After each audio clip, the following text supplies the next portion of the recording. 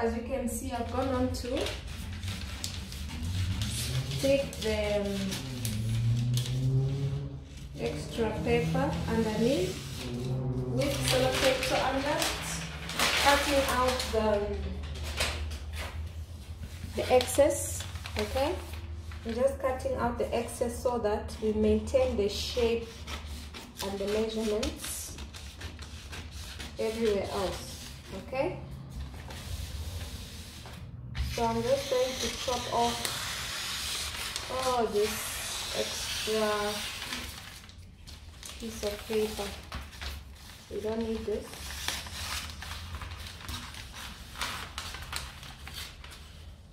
Okay, we don't need all this extra. And then also by our crotch line here, I'm gonna start here.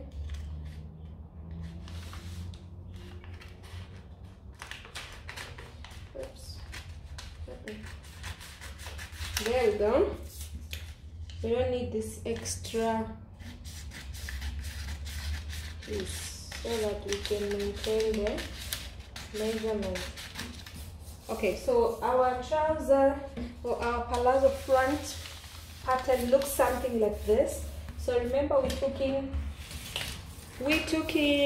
extended it by 8 inches.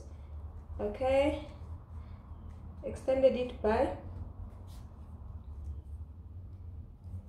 8 inches. You can see it has gone a little bit wider by ½ inch. So I'm going to mark the half point at 4.5.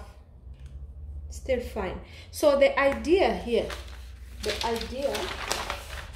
is just to create a kissing pleat. Okay, and then fold it, and then this corner comes to this midpoint like this, and this other point also it will come here. So you can just try and see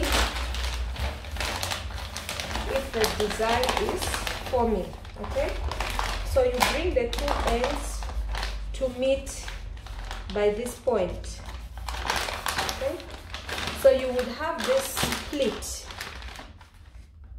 in the middle. So you see, you're going to have something of this kind, you see. So we would have created the pleat, and you would have maintained your measurement. So this is our front pattern. I'm just going to go ahead and cut the pockets, which we're going to be adding to the sides, and then I'll come back and show you once I've cut the fabric.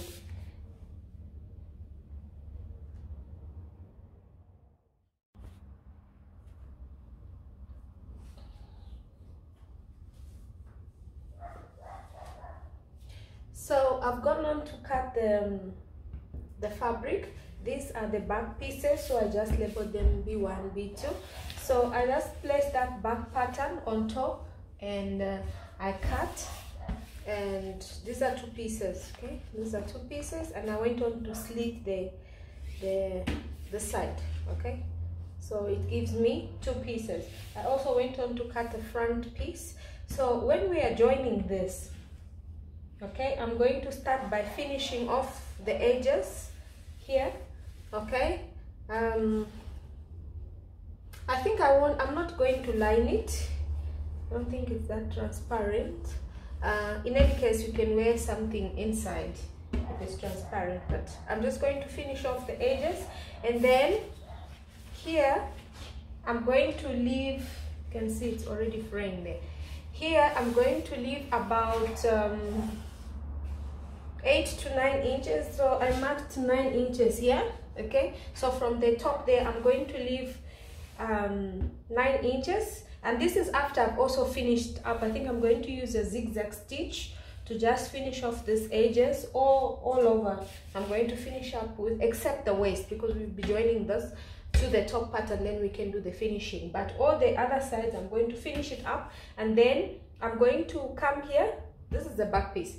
From the top there I'm going to leave about 9 inches. You can leave 8 inches. So this is going to allow for the zipper attachment. because my zipper will run from the top part of the jumpsuit all the way down, so that I can easily get into it and out without a problem. And then from this 9-inch point, from this 9-inch point here, I'm just going to stitch this crotch area closed up to here, okay? And then I'm going to take the right piece, the piece for the front, okay? Let me just put that there. Okay, so I've also gone on to cut this is the front, these are the front pieces, it's 2 of them, and as you can see, I've already pleated there the 2 kissing pleats, okay? So it's 2 pieces as well. So you can see this kissing pleat has taken in that excess that we had added. We added about 8.5 inches. So that is what I've taken in by the sleeve, by the pleat, as to say. So I just want to put this so that you can see. So this was our pattern that we made. So this was the excess that we added from where I've put the sellotape, okay, so that it would be easy to add the pleat. So the next thing that I did, I just went in and I pleated that excess together, okay, and made sure that after I had pleated this fabric, that the distance or the length that I have here, rather than the width that I have at the waist, is going to be 1/4 of my waist measurement. Remember, we're working with 41 inches. So 41 divided by 4 gave me 10.25, 10.2. So I made sure that when I measure this, it gives me 10.2, so that I don't have any excess. We already have excess in that 41 that covers for the zipper. It will be now taken in by the zipper allowance. So I made sure that this measurement here, okay, does not pass the 10.2. You can see where my tape is. So I've taken the excess into the pleat. So the next thing also here, I'm just going to put this on top, right sides facing, and I'm going to go to the machine and I'm going to sew this crotch area.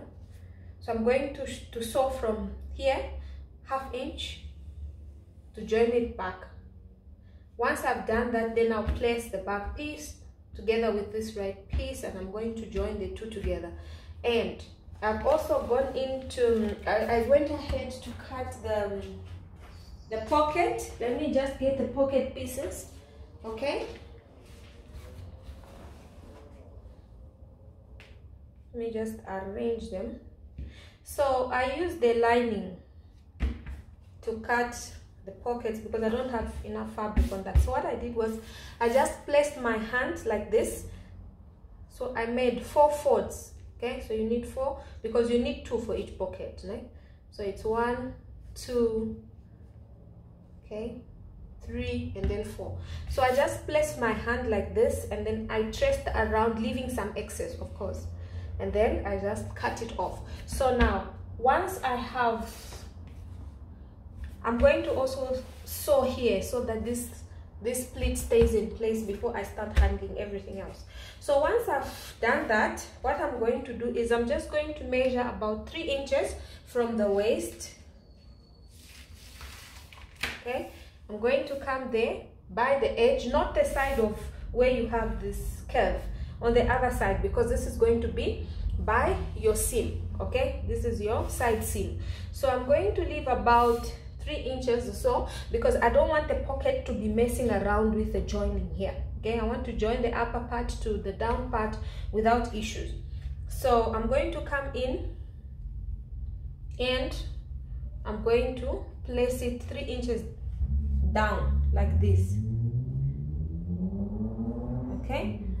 And then I'm just going to take it in by 1 inch. I'm going to use 1 inch as my sewing allowance here. Okay, so I'm going to take it in by 1 inch, and then I'll do the same for the other side and also on the back piece. And afterwards, you know, you can flip it to the wrong side and it will be able to stay, but you will see once I start the sewing. So this is what I wanted to show you. So I'm just going to go ahead. I'm going to sew or stitch the pleat in place.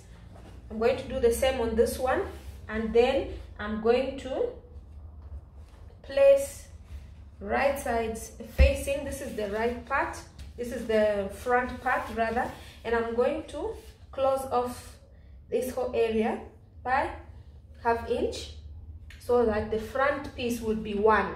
Okay, on the back piece, when I'm connecting these two pieces, I'm going to leave 9 inches like I said, because that is going to allow for the zipper allowance. Okay, and then after that, then we'll be able to join the front two to the back piece.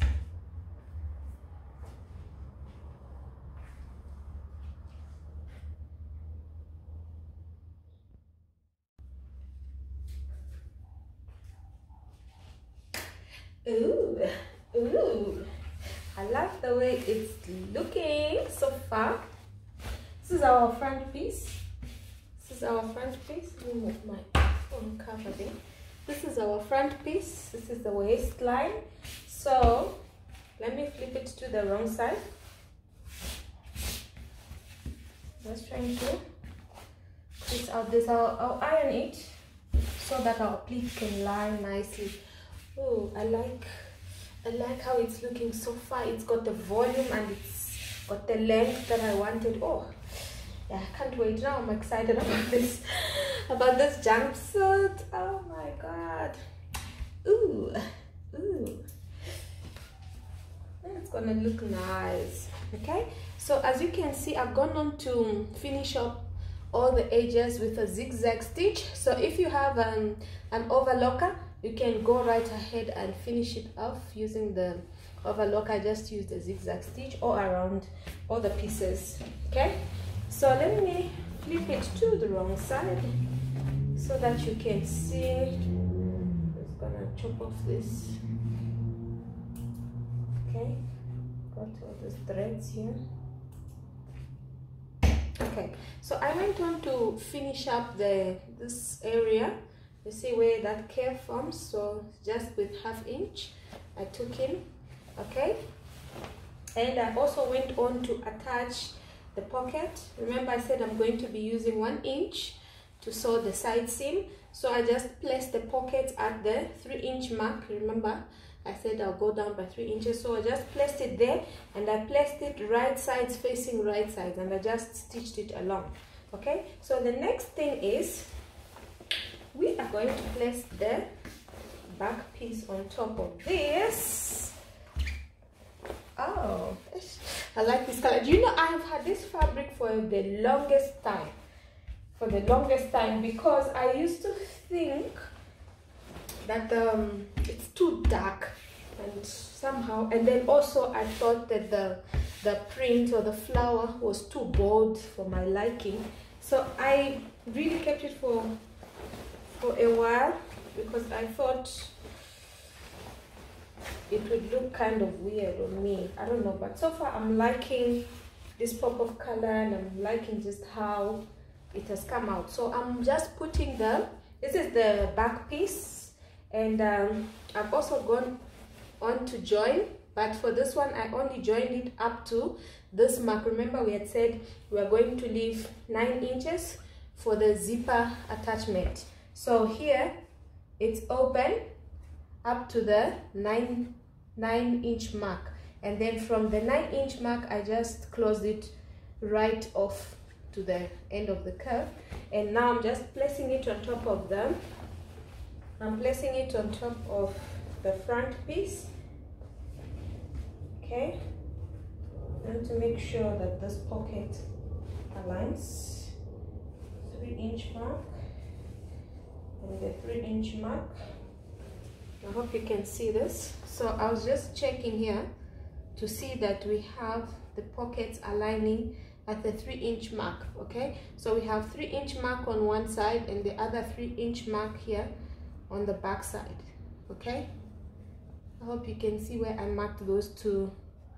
So one is here, okay, and the other one is on the other side. Okay, so they match.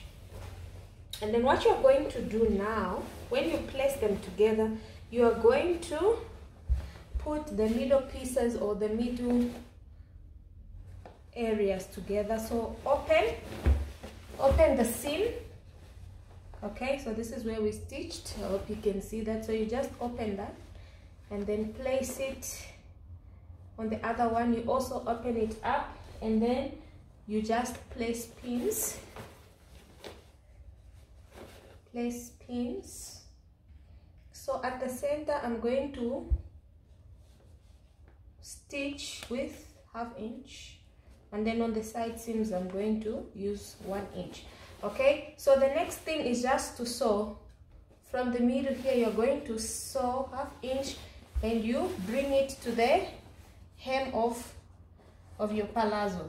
Okay, you're going to take it right up to the edge of the palazzo, and then you're going to sew all the way. Okay, so it's from one end, having put the two pieces together, and you make sure that the joinings are matching, and then you just sew. We're going to go all the way right up to the edge of the two pieces, and then on the other side also you continue that stitch all the way right up to the edge.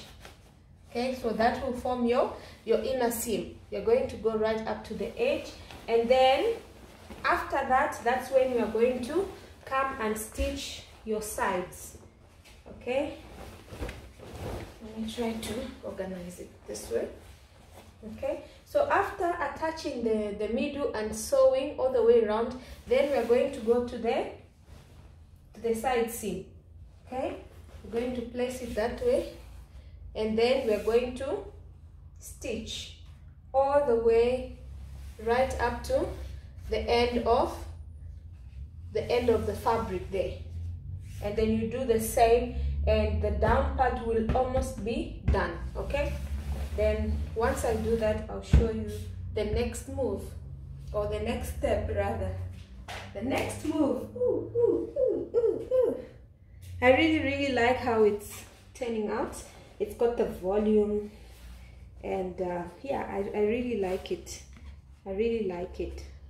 And then one thing I forgot to mention, remember you cut the back piece wider by 2 inches, so they will not fit exactly. You just have to pull the edges, put the edges together on the side seam, put the edges together from the center here, sew all the way down, and then it will fall in place after you have stitched it.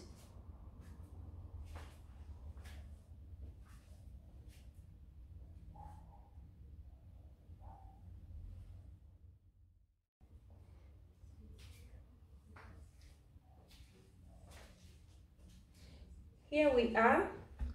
So what I've done here, as you can see, I went on to join the upper part to the bottom part, and I'm going to flip this to the wrong side so that I can explain to you how I went about it. Okay, so you can see the down part has been joined to the bottom part. It's really looking nice. I like the volume. I tried it on. I think I should have pre-washed it before. What I'm going to do is I'll just soak it in water and leave it to dry overnight, and then tomorrow I can continue with the upper part. Okay, so let me flip this. This is the back side. This is the back side. Okay, so this is where the zipper is going to be attached. Okay, so I came up to the 9-inch mark, and then I just attached it to the upper part. Okay, so I need to cut those folds. So let me just flip it so that I explain to you how I went about doing this. So I placed the back on the front piece like I had said. Okay, and so I placed it. So I need to cut all these threads. So I placed the front on the back piece, or the back piece on the front piece, whichever way, and then I attached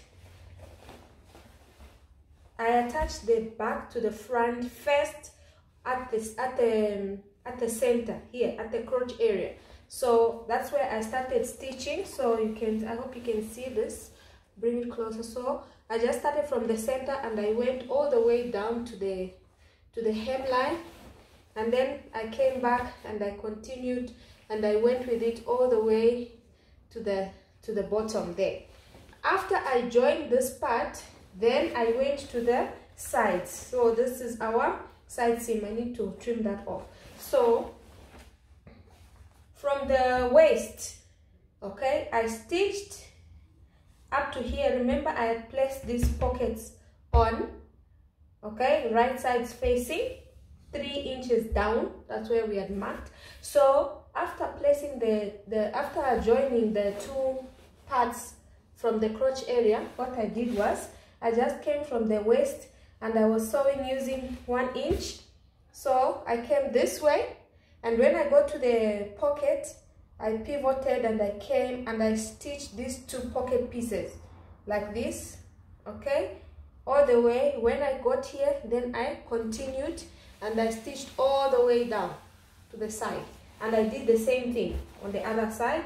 So placing the right and the front and the back pieces together, and you stitch from the waist 1/2 inch in, not 1/2 inch, rather 1 inch, okay. So you stitch from the waist, okay. When you get to where the pocket starts, you pivot and you go around like that, and then you come and then you continue all the way down. So here, after stitching, I just use a zigzag stitch to finish off. This is bungee lining, so it's very slippery, okay. If you have an overlocker, you can finish it off with an overlocker. If you want to use you can use a bias also, but I just use a simple zigzag stitch. And then so that meant that our down part was almost complete because it was joined. We joined the back and the front. So here at the hem, as you can see, I haven't finished it off. I'm going to just take 1/2 inch and then another 1/2 inch. So I'll be using 1 inch to sew this, to finish off the hem. Here, make sure that your join or your seam is open flat, and then you fold in 1/2 inch, then take another inch. So that is about 1 inch in total, and then you're just going to hem the bottom part. You're going to do the same thing to this side, okay. So the only other thing that is left apart from attaching the zipper is to create our coat shoulder pattern at the top. Remember, I said it would be one of the last things that I was going to do, okay. It would be one of the last things. So because I want to, can see our pockets looking so nicely. So when you place the top part, okay, when we place the top part,